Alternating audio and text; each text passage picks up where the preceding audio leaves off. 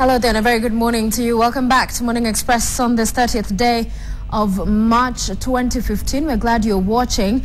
Time to get into the way it is this morning. Of course, a lot of what will take center stage in our discussion today is the State of the Nation address, the second one that President Uhuru Kenyatta delivered last week Thursday in a joint session of both houses of Parliament. And some of those pronouncements he made there largely lauded by both sides of the political divide. But now politics are taking center stage. More of why a certain decision or directive or a certain name was in a certain list is all political is part of what we'll talk about this morning. Joining us in studio is TJ Kajwang, who's Member of Parliament, Ruaraka. Asante sana for joining us. Ambrose Wada, today we make katikati. Oh, yeah. Lawyer, thank you for joining us. Hassan Omar is away, Senator Mombasa County, this Monday. But with us is Jasper Mbyoke, who's Secretary Legal Affairs in the Office of the President. We're expecting to have Noah Akala from ODM, but unfortunately could not join us this morning. Hence a 2-1 on this panel. It was not. At least we are classmates, so we have respect for each other. You have respect for each other. All right, let's start on State of the Nation. The President began by saying the State of the Nation is strong. I'm keen to hear your thoughts on this speech, Mheshimiwa. What you thought of whether, in your opinion, it is strong, and what you thought of the entire speech. Well, I'm due to express myself in the floor of the House tomorrow about the President's speech. But like every other Kenyan now, having absorbed the shock over the weekend, I'm able to reflect upon it. What shocked you? Well, it was just not real that was President Uhuru speaking. He's never done that in a long time.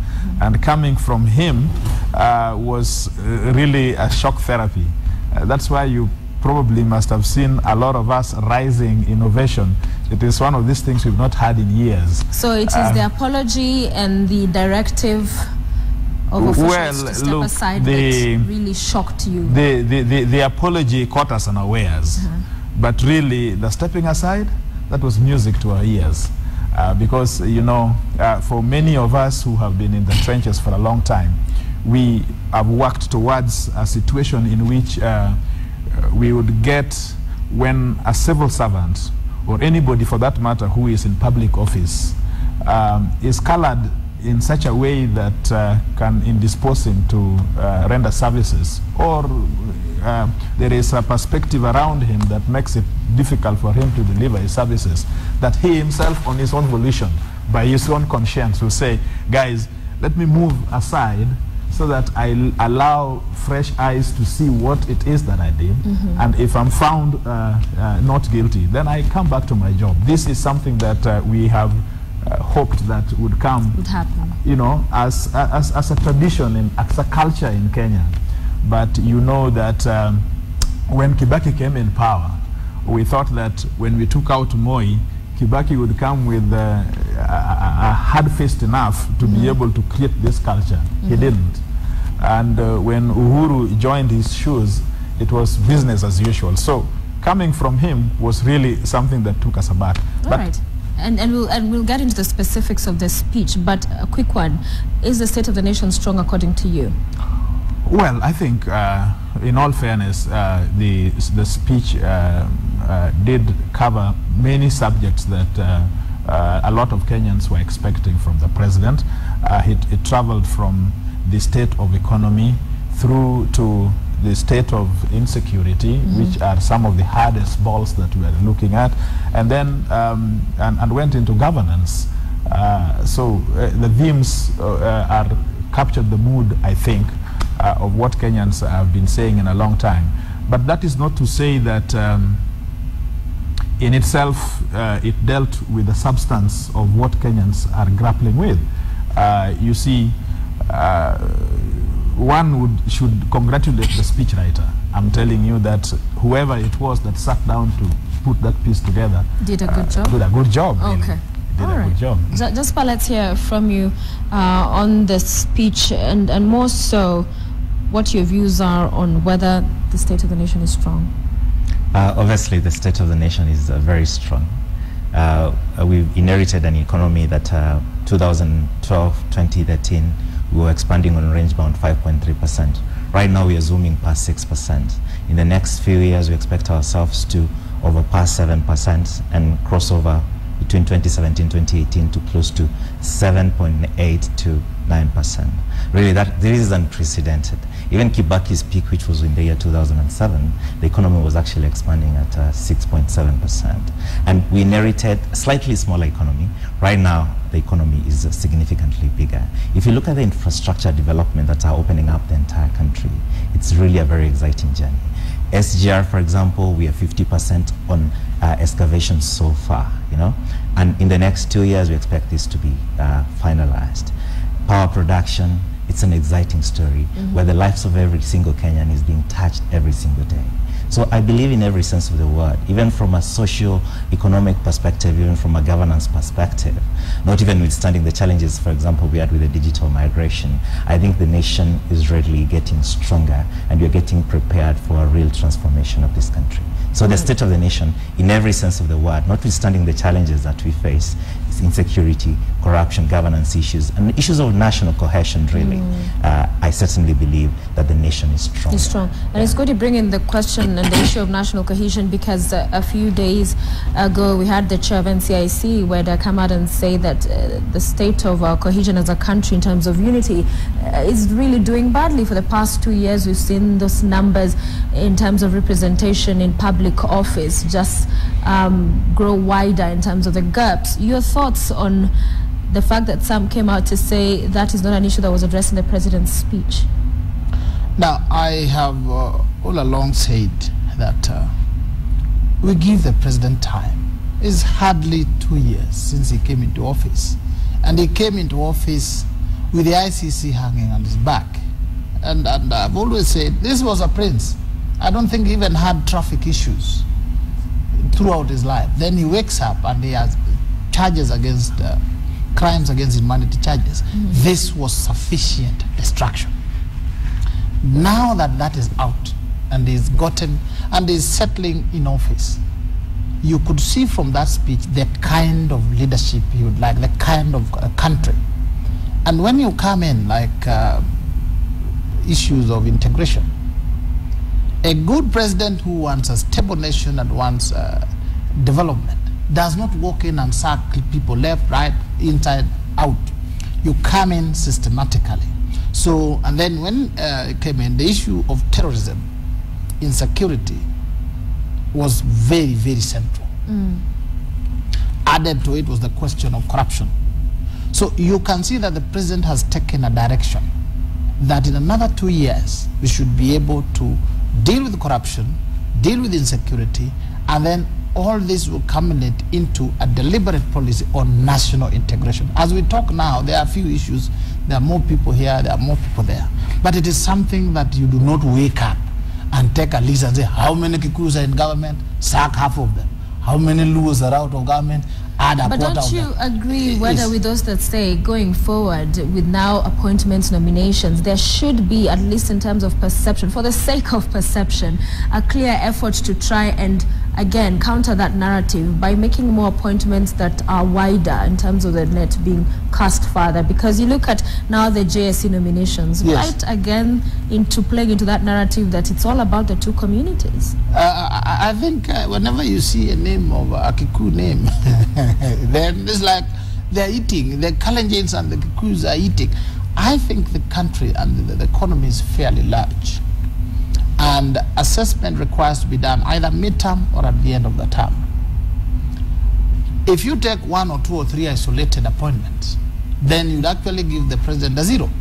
But if you take the whole spectrum and then the timing, and we must also admit there are certain sensitive areas that you must only certain communities can have? No, not certain communities.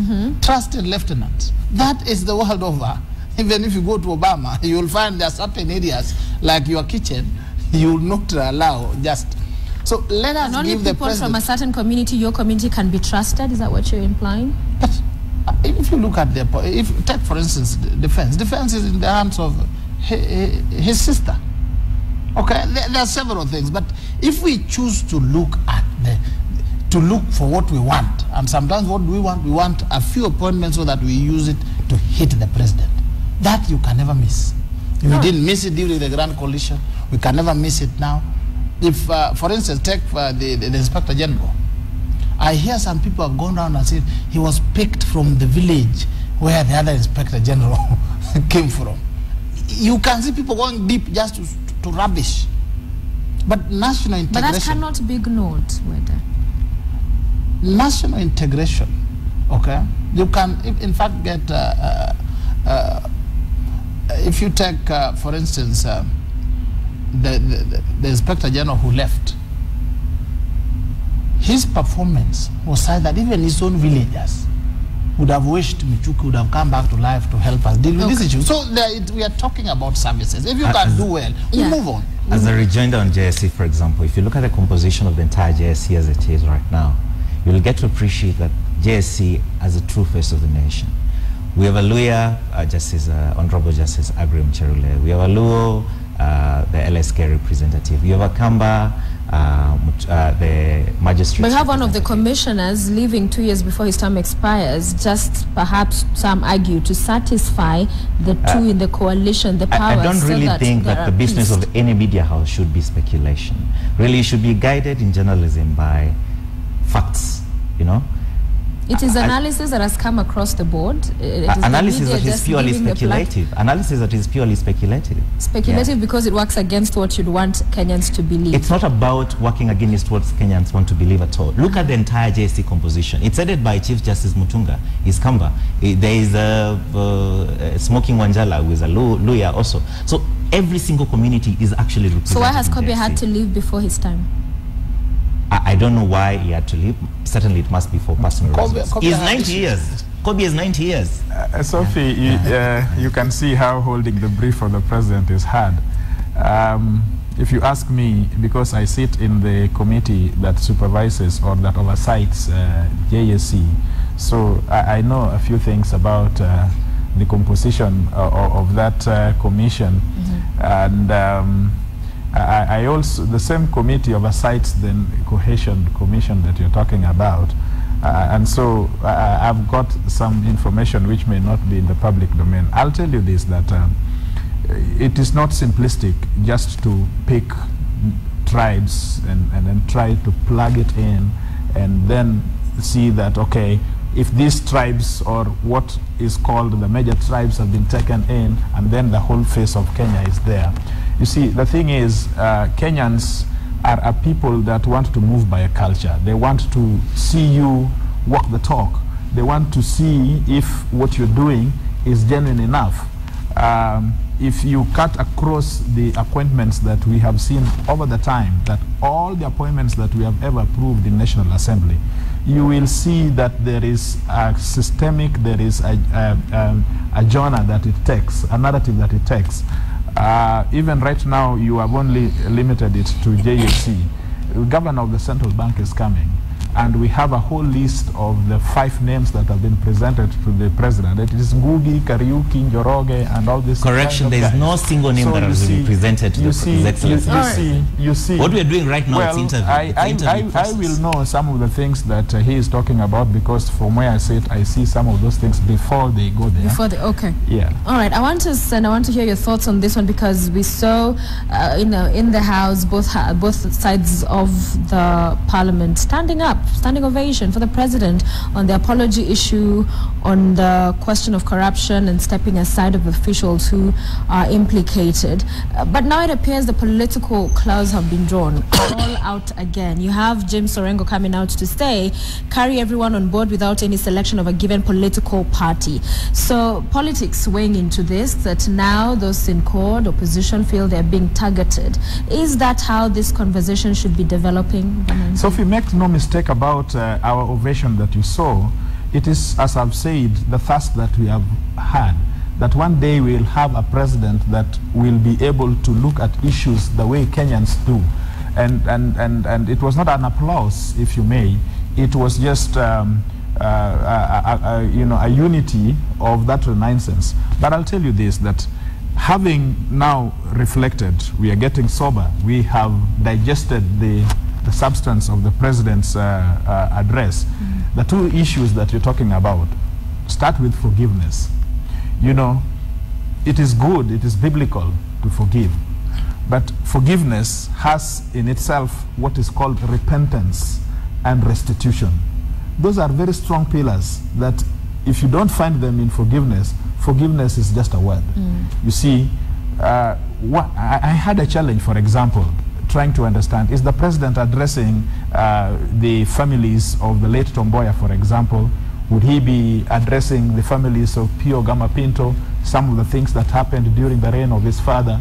Or could he have been more recently talking about the families of Dr. Said all past and all that? Yes. And wrongs. Yes, but even just the other day, there are all these extrajudicial killings that we have seen of people that we widely know to have been ICC witnesses. So what it is that he was talking about, number one. But number two, if therefore he was talking about these things, when you want to forgive, then first of all you want to state exactly what it is that you have done to the people that are wronged. We have a TJRC report which recommends that that apology be given. Yeah, which has brought all these things together. You remember that the Jubilee government, because of the tyranny of numbers, it has been impossible to debate the TJRC report in the National Assembly, to the extent that these people have not had the chance to vent themselves out. But worse is restitution. I mean, if you forgive me, you did that, and you just passed me on the street, and you're the president speaking. You need to find out, therefore, how is it that you are going to compensate those IDPs? How is it that you want to compensate those guys who left Limuru for Kisumu? Okay, so Jasper, do you agree with Mheshimiwa here that perhaps the president should have set out very clearly what exactly he was apologizing for? Okay, I disagree with Mheshimiwa on a number of reasons. A presidential speech, unless if you wanted to be a detailed report, a speech that will be delivered for 100 hours or even 2 days on non-stop, cannot really go into so much detail. And His Excellency the President submitted a number of reports after delivering the speech. One of the reports was actually the report on the actualization of national values. And then the other report was the report on international obligations and foreign relations. And then the other report was the report of the state of security in the country. So what happened in this case is that His Excellency the President did highlights of all the reports that he had actually submitted. The other report also that His Excellency the President submitted as an annexure to the report on national values was a report of the post-election violence from the DPP's office. And what was so obvious to His Excellency's mind was that because we cannot be able to have prosecutions of all these cases because of quite a number of challenges that were highlighted in the report, then we need to move on as a nation.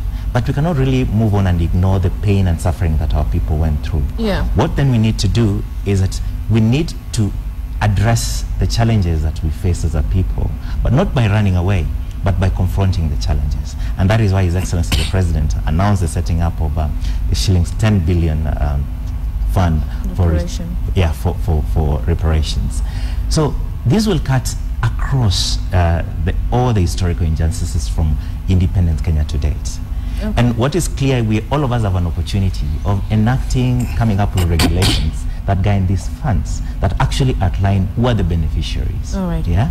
And all of us have really that opportunity to contribute to the formation of that. And then His Excellency the President also again drew the challenge to members of Parliament to expedite the debate and the adoption of the TJRC reports. So that then all the recommendations by TJRC are then implemented. Whether we've had also MP here talk about the question of following some of that apology rather with some action, and you have some leaders from Mombasa, including Senator Hassan Omar, saying that conditionality for that apology should be issues of land being sorted out, being returned, grabbed land to the indigenous people. Do you think that is one of the things that we should see coming quick after the apology? I think people are understanding a very narrow view of this apology. They think that the president coming from his house must have felt guilty of something and therefore coming out to give an apology. I think that he was apologizing as a president of the Republic of Kenya. On our behalf, we have transgressed against each other. There are so many wrong things we have done against each other. There are so many things the government has done against the people. There are many things. So as the embodiment of the nation, you will say, take my apology. Let us move from here.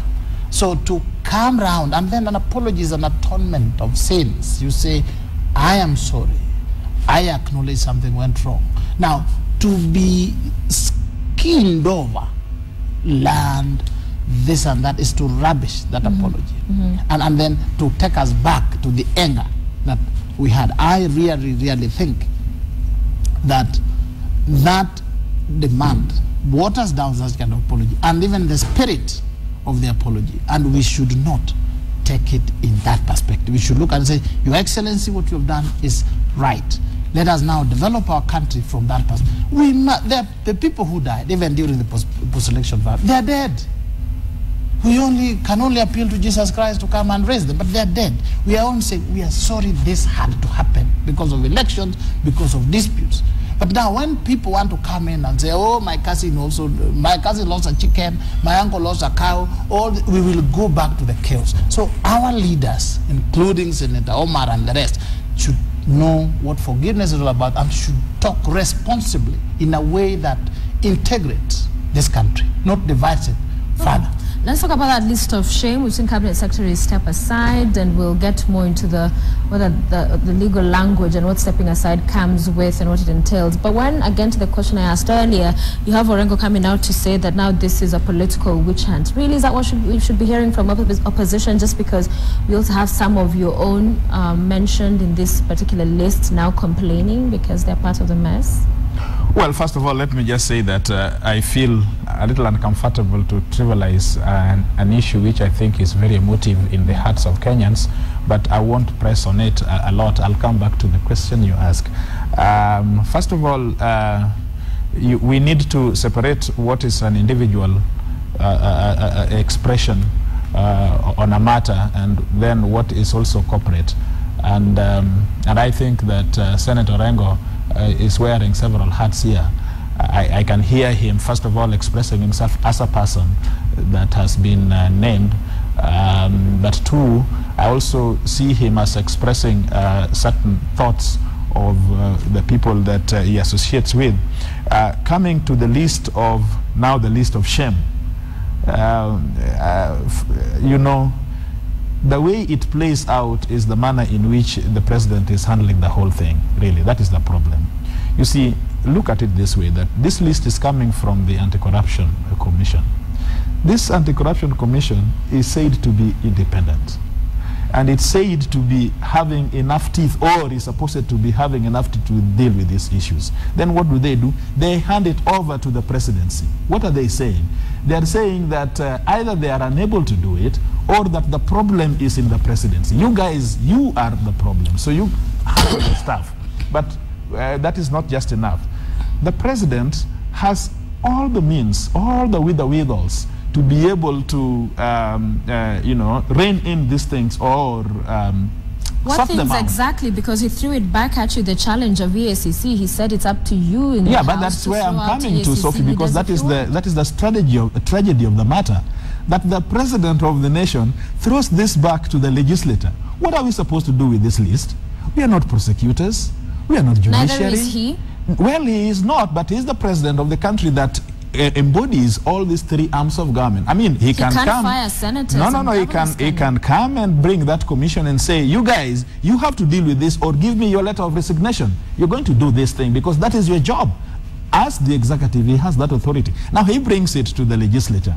You know, I don't know what we are going to do with this, or whether he just wants us to hold this baby because it's a stinking baby. So you're unable to remove EACC officials if you deem them unfit for office? Well, we should, and we are going to do it, I suppose, because, well, maybe I'm speaking too fast because there is a petition before us, and really coming into my committee to be able to reflect on this. I'm sure that that petition it will raise a lot of information, but without judging that petition, Parliament has the authority to, you know, disband that commission or reconstitute it. But that is not the point of the list of shame names. These names, what are we going to do with them within 60 days? Because they have been brought to us. I mean, we would have dealt with these commissioners with or without those lists of names. because we are working not on what the president says, but what the petitioners will bring, the evidence that will be available, what the society will say. But let me just, as I finish, say this, that it is a great thing. I mean, some of the names that are there are names that have been spoken out about publicly. And it is good that, of course, the president have shaken his backside and said, well, I do not want these guys, sleaze guys, to be around me. And the only problem, I think, that when he now conditions it to 60 days, I wonder what these guys are going to do within 60 days. How long would you have had it happen for? Well, I think that the president should have reflected on this. This really will take some time. I want to think that this is something, in fact, for urgent prosecutions, for us to see urgent prosecutions, probably 3 months was the right thing to do. About 90 days. All right, Jasper, let me come to you. You have Githongo and others saying this stepping aside of CSs and other officials in public office is something we've seen in the past. It is just to, you know, tamper all the very high temperatures we've been seeing over the past few days. It's all political talk, it's PR, even others have described it as that, and have argued that the president should walk the talk by pretty much just firing some of these people. Do you agree that there should have been more action, more strong indication from the president that he's serious about this war on graft? I don't think it can get more serious than it has actually got us. But before I do that, let me respond to the Member of Parliament notion that His Excellency the President cannot be able to request for a report from any independent commission. I think casual reading of the Constitution, Article 254, is clear that all independent commissions will every single year, after close of every financial year, report to the National Assembly, Senate, and also to His Excellency the President. The following Article 254(2) goes on to say that His Excellency the President, or even Parliament or Senate, Parliament can actually request for a report on any issue from any independent commission or office. So what His Excellency the President did is that, pursuant to that article, he wrote to EACC requesting for a status report on all the continuing investigations. And that is the report that he tabled under the confidential submission that he did before the House last week. The context that we are in is that it was a State of the Nation address. He was not addressing the nation from the lawns of State House, but he was addressing the nation from Parliament. And therefore, if his report is going to be debated in Parliament, then His Excellency the President could not have said, following this speech, then I'll proceed to State House and release the name of the persons that I've named in this context. So the natural thing to do was then submit all these annexures to the House for debate. And then to the issue that you're talking about, this being a PR or otherwise, I think it's very clear. 60 days it's very clear. It's very clear that His Excellency the President is required to communicate every single decision he makes in writing pursuant to Article 135. So what he did then on Saturday, following the State of the Nation address, is that he wrote to every single affected member of cabinet, principal secretaries, and all the other top state officers that were affected, that were mentioned in the list, and they were actually effectively suspended. They were effectively suspended. But who says they'll not come back into office? Whether those who it's not in my business to speculate whether they'll come back to or not. To sack or not to sack outrightly, those that have said that's what the president should have done to show that he's serious and means business. One side, the president does not want to obey the Constitution. The president is sabotaging the Constitution. On the other hand, when he follows, say, no, stop it, sack them. Surely, there must be some investigations. Who does that? The DPP. The DPP, the law as he has explicitly stated it, the president has to receive reports. Now he asks the DPP, what do you have? The DPP comes with a long list saying, oh, this your friends, this your guys, so-and-so is being investigated, so-and-so. The president walks to the National Assembly as required by law, to Parliament, and says, gentlemen, on the state of corruption, I have the following investigations. But as we talk now, they are sitting in those offices. Some are sitting on some of the relevant files. Some have locked the files in their drawers. Okay? Some are very powerful. So when people from DPP comes, or the anti-corruption comes, small guys, you can't just tell Minister Kambi, excuse me, wait outside, I'm checking.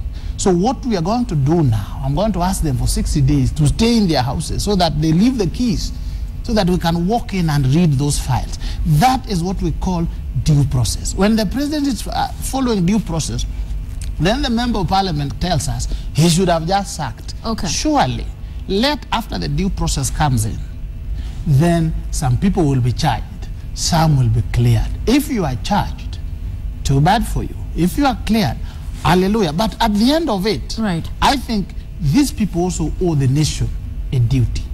That when you have been suspected, the mere suspicion, I thought they would honor the president and the people of Kenya with resignation. The elected leaders, before we get away from this, because there's quite a lot in as far as state of the nation and the issues which is brought up, and we'll talk about Chris Okemo as well shortly, that appointment. But the elected leaders, many of them have come out to say, like Isaac Ruto, the Bomet governor and Council of Governors chair, that, you know, there's no right. They've actually brought up the ICC issue, which the State House spokesperson responded to, saying that if that's the case, the DP should as well be stepping aside because he has proceedings going on at the International Criminal Court. Should we be seeing these governors, senators, and whoever else that's an elected leader mentioned as well step aside? Let me put it this way. First of all, picking up from where Otieno Weda has just left, first of all, let me be fair to the president's team. Really, as the people who have been wanting for this culture to take root, this is the best that has ever happened, however small it is, that we are now coming into a culture where somebody is suspected of, you know, sleaze or, you know, putting his fingers where he shouldn't have, that he himself, well, it has not come to that. At least somebody is telling him, step aside so that we can check on this. But that is just good enough. And we hope that it is not going to just end here, but it will go into, you know, chapter 6 is a broad thing. And chapter 10 of the Constitution is a broad thing. These things should be taken into one context to create a Kenya that we aspired to when we promulgated the Constitution. I'll come directly to what the politicians say. And in this, I really differ with them with a lot of respect. I think that this is trying to have the cake and eat it.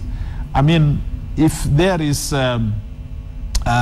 investigations or suspicion to your actions, whichever place you are, whether you are a public school teacher or whether you are a member of parliament like I am, I think if this kind of issues arise, if your name is there, you should step aside. Yes, I should step aside. Okay. Although I'll wait for the lawyers here to interpret what I will do to step aside, because I cannot step aside as member for Waraka. I probably will take a walk and avoid the presence of National Assembly for some time as they investigate me. But you see, that is the inconsistency that we have in the law. But I think that we should, there are other cases that we're talking about. For example, you're talking about Isaac, for example. Isaac, I mean, who is my good friend and my classmate. We were with him and whether in class. But you see, the mere mention that certain things are not correct, when you should, as they think, they should be the Pontius or you know, should be that clean, you should be able to step aside. Okay. Or the deputy president, for example. It may not be a question of corruption, but an issue that is taking you to court. And really about the deputy president, he has actually even been convicted on some of these things. So you see, stepping aside is a culture that we need to, you know, to put into our... All right, and what I will come for you to clarify for us what this stepping aside would mean for an elected official, for a member of parliament, governor, who then would act, what would be the implications of the same on them.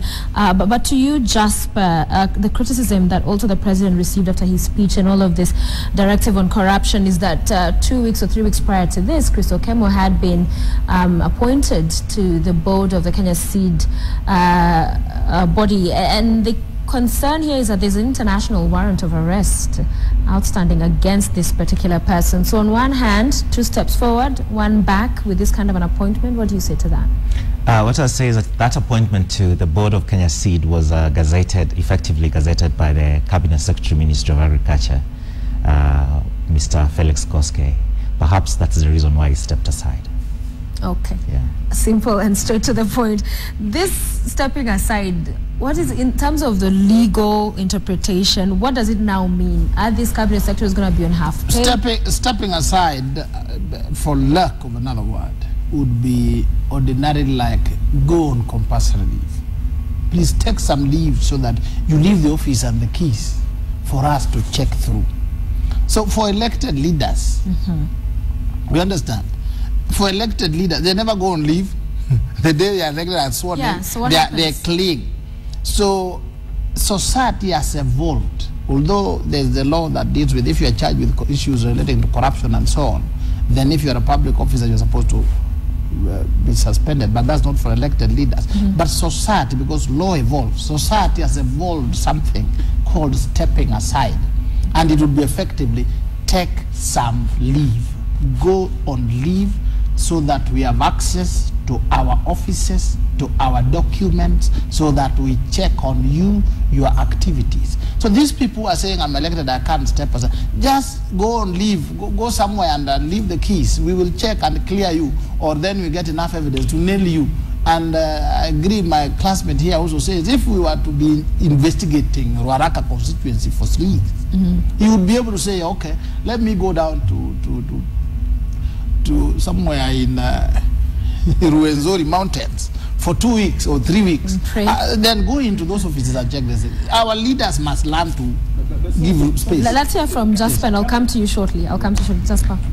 In regard to members of parliament, again, if, for example, it's a parliamentary committee that is under scrutiny, then the obvious thing to do, the natural thing to do in that regard, is to ensure that the members of parliament that sit in that committee step aside, literally meaning they resign from that committee.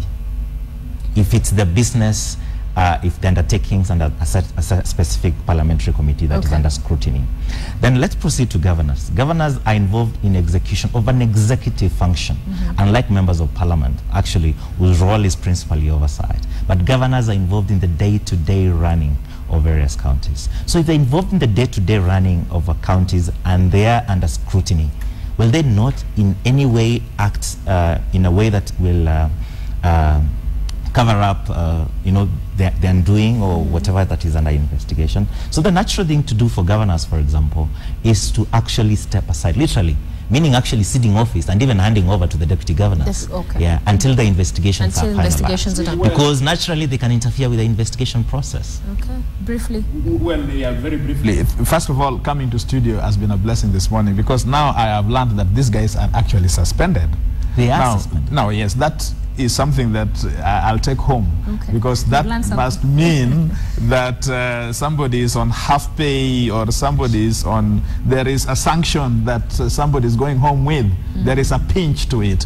I know that there is a gray area in this subject when you come to elected leaders, unfortunately for me, because I think that really we should not be inconsistent. If guys are going to leave office to allow investigations, even us politicians should find a way of leaving office. But I also see that governors are also heads of governments, as they call it, the 47 of them. And I see here that it would also lead to a serious lacuna, a serious constitutional problem if governors were to, so to speak, get out of office. But they are deputized. Well, I'm not so sure whether those deputies are able to take the constitutional functions that they have in this kind of context that we are talking about. All right, our time is running out. So in this context, actually the governors have no capacity. They're incapacitated. Okay. And instances where the deputy governor can actually act as a governor are in instances where governors have no physical or mental capacity to discharge their obligations. Right. Just like we saw in Nyeri, 4 months the governor was away. The county was still running. Okay. Briefly again to you, I'll ask this, TJ Kajwang, MP Ruaraka. We had the censure motion that flopped against the National Assembly Speaker. Now, some of the members in your coalition, in your party, have been harsh critics of the Speaker and his leadership. And one would have imagined in this particular occasion, they would have, in no uncertain terms, been clear about his removal or his censure, if you like, at that particular time. But only 5 people were in support of that particular motion. Very many of your party members and coalition were very safe in that particular debate. What are your thoughts? Well over is the tradition of most Commonwealth parliaments, not even just Commonwealth. I see it in a cross-section of all jurisdictions that I know, that censure motions do not belong to party positions. These are debates which members conduct on their conscience and based on the facts that they find in the House. So you will find in most cases there will be no whipping around this kind of subject. But when they've been criticizing harshly outside in press conferences, and then when it comes to the rubber meeting the road. This is true, but as I tell you that the approach that a member would give to a subject, if he is not whipped, then will mean that he will be discussing what the facts that he has before him on every particular thing that comes before the floor. The thing is that first, this was not an impeachment, so to say, of the Speaker. It is even not quite a censure. It is really talking, speaking about a Speaker adversely, adversely mentioning his conduct. I mean, that could be splitting of hairs, but the thing is, members came expectant that the member that brought this subject would bring issues that members would rally around, members would find substantial, so that it was not buffed with the kind of information that members were looking. It is not extraordinary that members have discussed a Speaker adversely. It happens all the time. But you see, members would really want to, it is the last gun that we always have. It is the last bullet. So we do not want to waste it on frivolities. We want to take issues and wrestle with them. One of the issues last week in the Senate session was on devolution, and in his submissions, the minority leader, Wetangula, talked about the devolution ministry being scrapped off, also accusing the same ministry of being a conduit of government and on corruption. Of course, Kindiki asked that he withdrew the statement. This enlisted heated debate thereafter, leading later on to Halwale being thrown out of the House. In terms of devolution, because today the Council of Governors also has a notice put out in the dailies on the state of devolution, the progress and challenges. Those that look at devolution as a ministry that should not in fact even be there in the first place, because what? Devolution is up to the counties. Why is there a ministry at the national level handling those matters? Your thoughts? My thoughts are pretty obvious. Wetangula has become the master of whining in this country. But that aside, if you look at the entire organization of His Excellency the President's government, one of his key pillars of that establishment was actually decentralization, devolution. In appreciation of how critical devolution is to spur the development of this country, opening up the entire country, His Excellency the President thought, instead of having a half-time State Department, because there is that requirement within the Intergovernmental Relations Act dealing with devolution, then why not elevate devolution into a ministry, so that we have a cabinet secretary reporting to him, attending cabinet meetings, driving this devolution process. And it's in that realization that the Ministry of Devolution was established to fast-track devolution. And the highlights of this process has been what was required in the law for us to be able to transfer within 5 years, 3 years actually. We did it within the first year of President Kenyatta's governance. It means actually we fast-tracked this process 3 years ahead of time. That actually shows you why we are today, to an extent, reaping the fruits of devolution in this country. Yeah. As to how devolution, Ministry of Devolution being used as a conduit to channel the so-called deal making within the establishment, I find it totally nonsensical. Whether? I think there's is the Ministry of Devolution and Planning. I see no problem with it. It does not in any way interfere with devolution, but there must be an organized channel, just like the Attorney General is like the CS in charge of justice. So in an organized government, there must be somebody specifically responsible at the national government level. And I think that one is the Ministry of Devolution. these people to take their time to debate whether there should be a cabinet secretary, all those, it actually shows that they have very little time for real issues like censoring your speaker, which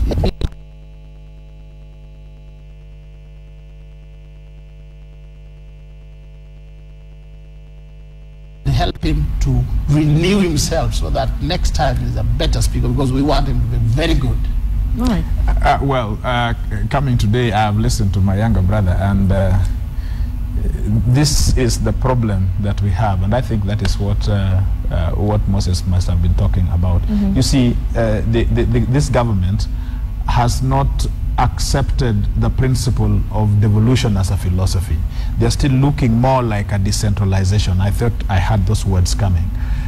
It is not decentralization. It's devolution. It's gone. The baby is gone down to the people. And the national government is still trying to hold clutches back, trying to macro-manage what goes down there.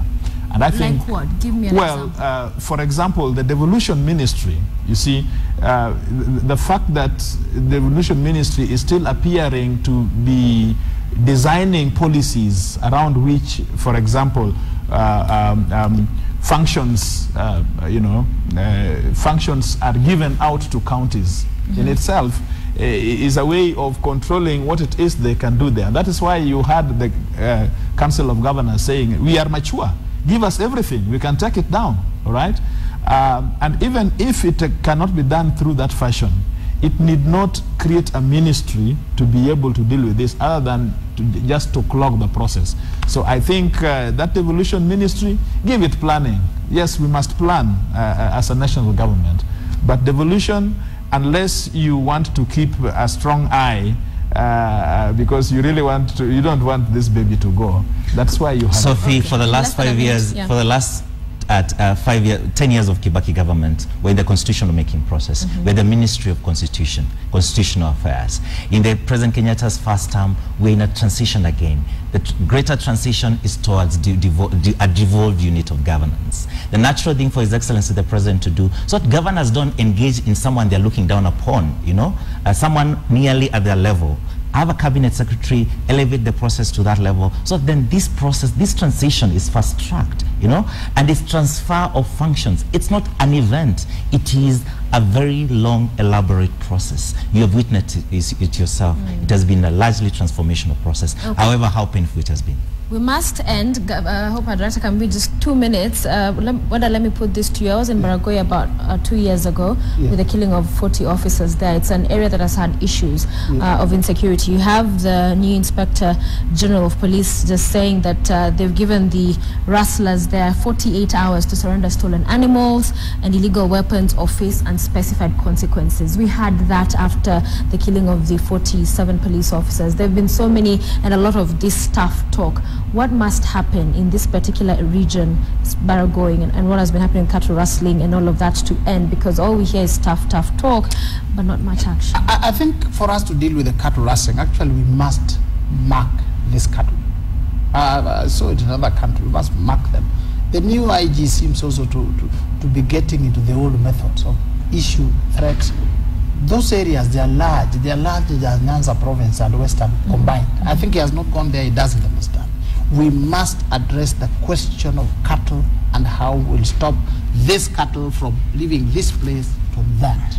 And then we need a buffer zones between these communities.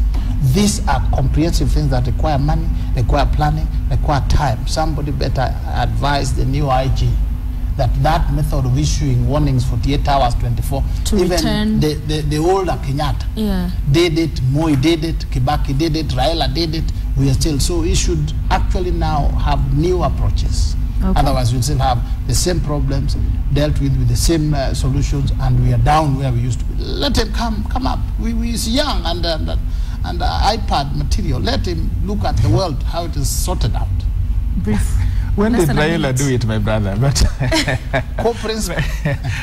Sophie, when President Uhuru, changed the ministry, the Minister of Interior, and when the CS of Interior, And when he also acted on the IG and requested for his resignation, those were very significant. I thought the president was now changing tact, that we would have a stronger and iron fist to deal with security. We have talked about insecurity. There is no time that passes that National Assembly does not adjourn to discuss insecurity. I think what we need to have now is a commander-in-chief who comes hard down. And I think that Boynet should have read the mood of the president, that he needs to be seen, all the facilities that goes with government should be down there. You know, I am not advocating for a kind of a military war, but I'm thinking that no Kenyan would want to steal each other's cow when he knows that government is on my back and has everything to deal with me. I think we need a stronger action. We just not need the ultimatums. We need the entire force, the police force, and even to come for our approval in the National Assembly for military force to be present there. Well, we'll wait for that ultimatum, those 48 hours as they lapse, to see what action will be taken, if any. TJ Kajwang, MP Ruaraka, Ambrose Weda, lawyer, Jasper Mbuke, Secretary Legal Affairs, Office of the President, we thank you for joining us on The Way It Is, and that is The Way It Is as of 8:12 a.m. on this 30th day of March 2015. We're glad you're watching Morning Express. Do not go away. In the next hour, Michael Gitonga will be all about trauma, how to deal with that in different cases, whether it's in sexual harassment. We talked about quite a lot of that last week. And many of those people who undergo some of these very scary, treacherous experiences go through a lot. And for some, it's important to go through counseling. Some do, some don't. Why is that important? How do you go about it? It's a conversation that Mike will be leading the agenda on. So do stay with us right here on KTN.